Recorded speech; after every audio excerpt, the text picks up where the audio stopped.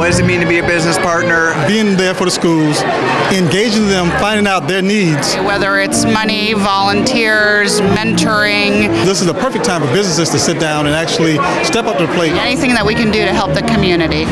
Community, going around and you get to see everybody. And the opportunity to serve the kids, the teachers, and general outreach to our community.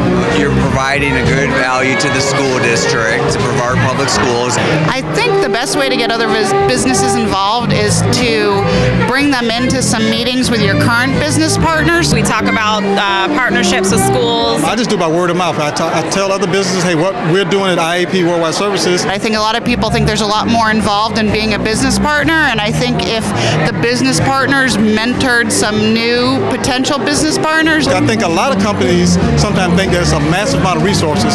It's a huge opportunity to get involved with all the schools in our area. We get one individual that's assigned to that school and goes out and just goes either to the SAC meetings or the school improvement meetings and just kind of listen in and see what the school is lacking, what they need assistance with. And then it's an easy partnership from there. The best part is having the opportunity to give back. It doesn't seem like work. Just being able to serve them and benefit their day makes us smile. The results are fantastic.